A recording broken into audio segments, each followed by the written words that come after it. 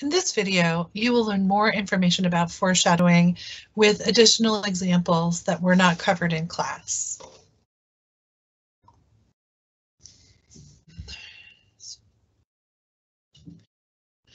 So as you know, there are 11 different types of foreshadowing plants.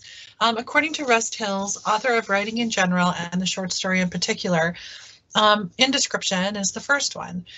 Not all descriptions are foreshadowing, some descriptions are foreshadowing, and if a description is foreshadowing the setting, then we'll see a description of the place where the action of the story takes place. The description can also help convey the mood or tone of a story, and the description could also foreshadow how a character behaves. So in The Landlady by Roald Dahl, the first paragraph is descriptive, and it gives us some foreshadowing plants using description. Billy Weaver had traveled down from London on the slow afternoon train with a change at Swindon on the way, and by the time he got to Bath, it was about 9 o'clock in the evening, and the moon was coming up out of a clear, starry sky over the houses opposite the station entrance. But the air was deadly cold, and the wind was like a flat blade of ice on his cheeks. So we have some foreshadowing and description here with the description of the wind, deadly cold, and how it felt, flat blade of ice. When you usually think of a blade, you think of a knife, and then just deadly is foreshadowing in and of itself. The second type of foreshadowing plant that might be used is a symbol. So in order to understand how symbols are used in foreshadowing, we need to know what a symbol is. A symbol is something that represents or stands for something else. When you see symbols in literature, they could be a foreshadowing plant in a few different ways. The entire story could symbolize something. I think that's really clear with fables like The Tortoise and the Hare. An object can symbolize something, and the example in the text we read was a broken bowl could symbolize the breakdown of a character, or an action could in and of itself be symbolic. So when we think of symbols in literature, one thing we want to pay close attention to are plants and flowers, because plants and flowers have symbolic meanings. And for example, basil, if you see basil in a story, it means good wishes. Chrysanthemums they're a type of flower, and they symbolize death. A daffodil symbolizes unequaled love. An oak symbolizes strength. And when you're old enough to start sending flowers to your significant other, you want to know that a red rose symbolizes love, and that's what you want to send the person, but a yellow rose symbolizes jealousy, and maybe you don't want to send yellow roses. And these are just a few examples of symbolism using plants. Anything can be a symbol as long as it represents something else. And what's interesting about symbols is they are also cultural. So I might not understand that chrysanthemums are symbolic of death because I'm a citizen of the United States and this is my culture. Whereas if I were a citizen in various countries in Europe, then I would know that a chrysanthemum symbolizes death. The third type of foreshadowing is in parallelism, and this is when the actions of the main plot of a story mirror or are similar to the action in the subplot of the story. So when we think of Finding Nemo, the movie, both characters, Marlin the dad and Nemo the son, are experiencing similar danger in their search for each other. So this is where we see some parallels. It could be in characters' experiences, and in Finding Nemo, it was a dangerous deed. Marlin has to dive deep to find the dentist's goggles and escape the fish with enormous teeth, and he is nearly killed. And around that same time, Nemo has to stop the aquarium filter from working, and he is also nearly killed. So these plot points here are paralleling each other. Another example of parallelism could be in a character's actions. And in Finding Nemo, the parallelism we see with the actions is being apparent. We see that Marlin has been controlling, he's been a controlling parent, and he's giving Nemo very little freedom. And the parallel structure that we see is Crush, the turtle. Crush is a very laid-back parent. He lets his offspring explore and figure things out. Crush tells Marlin, "Whoa, kill the motor, dude. Let us see what the little man does flying solo." And instead of controlling his son's actions, he gives his son the freedom to learn. And this is the polar opposite of what Marlin has done throughout the film. And so we see these parallel moments of different types of parenting styles. The fourth example is in chronological inversion. And this is when the author tells the reader the ending of the story at the beginning of the story. When readers read books or view films or television programming in chronological inversion, they don't read or view the piece to find out how something happened. We've already been told. They engage in the piece to find out why something happened. Another aspect of in chronological inversion is the use of flashbacks as a plant, as a way to foreshadow an event. So the best example I could think of in chronological inversion is the prologue to The Secret History, which I'm going to read through quickly so you get the idea of it. The snow in the mountains was melting, and Bunny had been dead for several weeks before we came to understand the gravity of her situation. He had been dead for 10 days before they found him, you know. It was one of the biggest manhunts in Vermont history. State troopers, the FBI, even an Army helicopter. The college closed, the dye factory in Hamden shut down, people coming from New Hampshire, upstate New York, as far away as Boston. It is difficult to believe that Henry's modest plan could have worked so well despite these unforeseen events. We hadn't intended to hide the body where it couldn't be found. In fact, we hadn't hidden it at all, but had simply left it where it fell in hopes that some luckless passerby would stumble over it before anyone even noticed he was missing. This was a tale that told itself simply and well. The loose rocks, the body at the bottom of the ravine with a clean break in the neck, the muddy skid marks of dug-in heels pointing the way down, a hiking accident, no more, no less, and it might have been left at that, at quiet tears and a small funeral, had it not been for the snow that fell that night. It covered him without a trace, and 10 days later, when the thaw finally came, the state troopers and the FBI and the searchers from town all saw that they had been walking back and forth over his body until the snow above it was packed down like ice. Though I remember the walk back and the first lonely flakes of snow that came drifting through the pines, remember piling gratefully into the car and starting down the road like a family on vacation, with Henry driving clenched-jawed through the potholes and the rest of us leaning over the seats and talking like children. Though I remember only too well the long, terrible night that lay ahead and the long, terrible days and nights that followed, I have only to glance over my shoulder for all those years to drop away, and I see it behind me again. The ravine, rising all green and black through the saplings, a picture that will never leave me. I suppose at one time in my life I might have had any number of stories, but now there is no other. This is the only story I will ever be able to tell. So that's the prologue of The Secret History, and what we learn as we view this, as we read the prologue, we know that someone and a guy named Henry and a couple of other people killed this boy named Bunny. Bunny was his nickname. And so now we're not reading to find out who killed Bunny. We know who did it. We're reading to find out why Bunny was killed, why they killed Bunny. And then it goes back in time to chapter 1 goes back in time to the moment the narrator first saw all the characters, including Bunny, alive. So the fifth way to foreshadow is using dialogue. I think it's important to know that not all dialogue is foreshadowing, but some dialogue will give hints to the readers about the action that may follow. Sometimes the dialogue may be something that the character says what they're going to do. They state their intentions. It also could be a slip of the tongue. They said something accidentally, and what they said accidentally is now becomes a foreshadowing plant. Or it could be a seemingly random conversation. And here's the thing to remember with literature: nothing happens at random. Everything is very purposeful. So when you are seeing a random conversation, you need to be alert for foreshadowing, because you're most likely seeing a plant.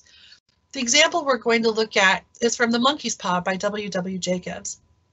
And in this, Mr. and Mrs. White and their son Herbert are waiting for a visitor, the Sergeant Major Morris, to come see them on a stormy. And they are talking about the Sergeant Major's time in India. "I'd like to go to India myself," said the old man, "just to look around a bit, you know." "Better where you are," said the Sergeant Major, shaking his head. He put down the empty glass and, sighing softly, shook it again. "I should like to see those old temples and fakirs and jugglers," said the old man. "What was it that you started telling me the other day about a monkey's paw or something, Morris?" "Nothing," said the soldier hastily. "Leastways, nothing worth hearing." So here in this dialogue, Sergeant Major Morris has made two things clear. Probably it's better not to go to India, and he doesn't want to talk about this monkey's paw that he's mentioned already. So now these are two foreshadowing plants. Why is Mr. White better not going to India? Why does the soldier not want to talk about this now, even though he's clearly brought it up before? And so those are the foreshadowing plants in dialogue. Our sixth foreshadowing plant is insequentiality or progression. So the sequence of events is tied to an emotional tone of the story. And the progression of the story and the tone gets more intense as the story continues. The tone could become darker, it could become lighter, but the tone and the events progress in a sequence that becomes more and more intense. So one example of this is the Harry Potter series. As you read through the series and as you view the films, the movies themselves become darker, and this is clearly represented in the opening credits and closing credits of the films. So when we start first watching Harry Potter, we see that, you know, it's a pretty bright Warner Brothers, but even still it's kind of dark right there with the title. So these are the first four movies, and you see that the imagery becomes darker. And then when we get to the last four movies, we see the imagery that we see right at the beginning of the film becomes darker still. And so this is just a visual representation of how the tone becomes more intense in this instance, a series of 8 films. Speaking of tone, the tone is the 7th way that an author might foreshadow events that happen toward the end of the story. The tone is the feel of a piece of writing. It is more than a mood piece. The tone helps express the author's attitude toward the subject matter of the text. So you might hear a tone that is mocking or filled with anger, and this would be done with word choice and imagery and similes and metaphors. So our example of tone is from The Landlady by Roald Dahl, which we've already read. And so as we think about the tone and how it sets the tone, we have a slow afternoon train with the change at Swindon. And by the time the character got there, it was 9 o'clock in the evening, so it's already dark. The moon was coming up out of a clear starry sky. So the moon's not even fully out, it's still rising. And the houses opposite, the houses were opposite the station entrance. And now we have deadly cold wind and the air like a flat blade of ice on his cheeks. Now, some of you are like, what? I thought that was description. And you're right. Here's where it gets kind of messy with foreshadowing. They can overlap. It can be more than one technique. And in this instance, we see Roald Dahl using tone to benefit the description that he's writing in the first paragraph, and they are both foreshadowing plants. So our 8th foreshadowing technique is theme. In a piece of literature, a theme is the author's message or view about life and how people behave. And sometimes that theme is clearly stated. It's explicit. You can find it in a sentence in the piece itself. Sometimes it's not explicit. The reader has to infer the theme because it is implicit. It is not clearly stated. And when we're able to determine a theme that the author is trying to convey through literature, we're able to help us use that theme to figure out the events and understand the events at the end of the story. So in The Monkey's Paw, this is a continuation of where we left off before. Sergeant Major Morris said, "I don't want to talk about this monkey's paw." Mr. White pressed him, and so Sergeant Major Morris starts talking. He says, "To look at." The Sergeant Major, fumbling in his pocket, said, "It's just an ordinary little paw tied to a mummy." He took something out of his pocket and proffered it. That means offered it. Mrs. White drew back with a grimace, but her son, taking it, examined it curiously. "And what is there special about it?" inquired Mr. White as he took it from his son, and, having examined it, placed it upon the table. "It had a spell put on it by an old fakir," said the Sergeant Major, "a very holy man. He wanted to show that fate ruled people's lives, and those who interfered with it did so to their sorrow. He put a spell on it so that 3 separate men could each have 3 wishes from it." So this passage that's highlighted in red, fate ruled people's lives and those who interfere with it do so to their sorrow. That's a theme that's in this piece, The Monkey's Paw, and it's explicitly stated. So if we know that that's a theme, and we know it's a foreshadowing plant, and we know that 3 men could have 3 wishes from the monkey's paw, then the inference we must make is that the result of the wishes wasn't a positive one. It was a sorrowful one. So this is how a theme may foreshadow events at the end of a story. The next example, number 9, in various choric devices. And in order to understand this one, we have to think back to Greek plays. And William Shakespeare did this as well. A chorus, the choric part, the chorus, is an actor or a group of actors. And what they do is they make comments about the action that's happening or about to happen in a play. They're not main characters. Their only job is making comments. The modern day version of this is the voiceover in television and movies.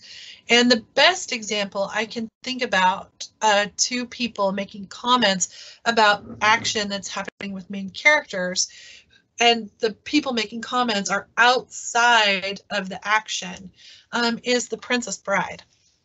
So we have the grandfather and the grandson reading this book, The Princess Bride. The grandfather is reading it to his grandson.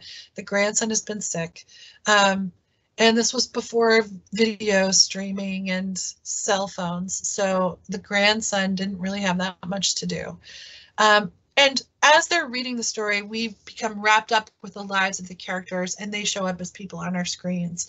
And every once in a while, the grandson or the grandfather will make a comment about the action that's happening with the characters in Florin. And in that moment, they're acting as a chorus, foreshadowing events that are to come. Our penultimate type of foreshadowing is intromissions of the supernatural.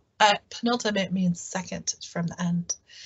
And this is when an author uses a supernatural element as a foreshadowing plant. So fortune telling, palm reading, magical spells, enchanted tokens, horoscopes, prophecy, tarot cards, reading tea leaves. There are so many other supernatural elements I could have named. It's not just limited to these. But let's go back to The Monkey's Paw and read that passage again, where Mr. White says monkey's paw, and Sergeant Major Morris says, well, it's just a bit of what you might call magic, perhaps. Okay, we're already there with intromissions of the supernatural, said the Sergeant Major Morris offhandedly. And what is there special about it? Inquired Mr. White as he took it from his son and, having examined it, placed it upon the table. It had a spell put on it by an old fakir, said the Sergeant Major Morris. said the sergeant major, a very holy man. He wanted to show that fate ruled people's lives, and those who interfered with it did so to their sorrow. He had a spell put on it so that 3 separate men could each have 3 wishes from it. So here we have an overlap again. I just finished telling you that fate ruled people's lives, and those who interfered with it did so to their sorrow was a theme of the monkey's paw, and it is, but it's also an intromission of the supernatural. So here we have another example where they've doubled up. He put a spell on it. 3 men can have 3 wishes. And so here, when we have magical elements invoked in a story, we have to ask ourselves, why is this magical element here? What might it be preparing me for? And the ultimate one, which means last, is in aftershadowing. And I thought a lot about this one and how to explain it, because for me, it's one of the most confusing ones. And as I was thinking about it, I realized that the word we might use instead of aftershadowing is callback. It's a callback. So aftershadowing is the subtle callback near the end of the story that makes the reader think of some event that took place at the beginning of the story.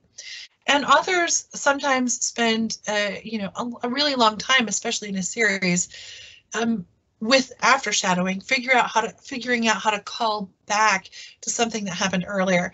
And the best example I can think of that happened, that's happened in cinema history, is in the Marvel Cinematic Universe. When we think about the character of Iron Man, this callback was 11 years in the making. At his first press conference, when everybody's like, who is Iron Man? Why is he here?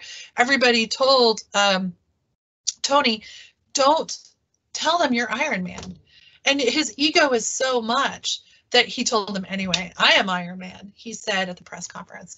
And then right after Thanos said, I am inevitable, and went to snap his fingers and realized he didn't have the Infinity Stones, Iron Man said, I am Iron Man. And that was a callback to the very first episode, into the very first movie in the Marvel Cinematic Universe. Interestingly enough, Robert Downey Jr., the actor who plays Tony Stark, had to be convinced to say that line. He thought it would take away from the overall effect of the ending. And I think we can all agree that it did not. So those are the 11 types of foreshadowing plants. I hope that you update your definitions so that they're ones that you can understand a little bit better for yourself. And let me know if you have questions.